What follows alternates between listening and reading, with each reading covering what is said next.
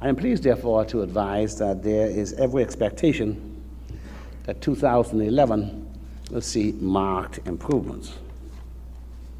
We anticipate that the economy will grow by 2 to 2.5% this year, and the turnaround will result from, amongst other things, increased inward direct investment resulting from a restart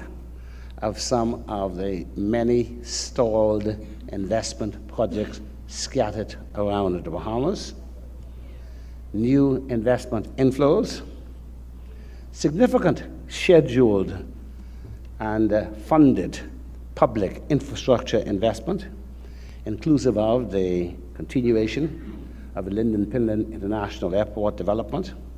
the largest public sector project ever undertaken in the history of the Bahamas, the new port at Arawak and its associated works, massive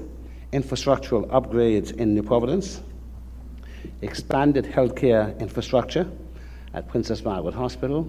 Durand Memorial, and elsewhere in the Family Islands and in New Providence, new ports and bridges in some Family Islands, and public sector office complexes, notably in Abaco, Grand Bahama, and here in New Providence,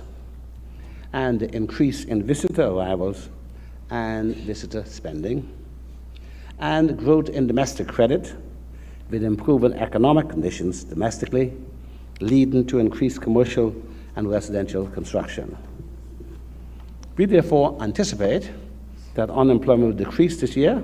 but more significantly in the following year. I should acknowledge, however,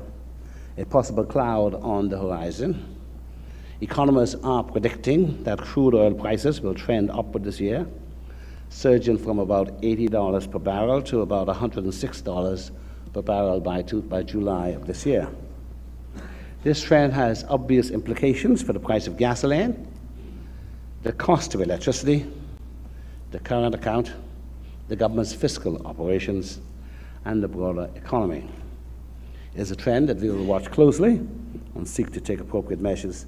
to minimize the financial fallout. Such measures relate to adopting various conservation measures to minimize cost, something that both business and individual households should also do.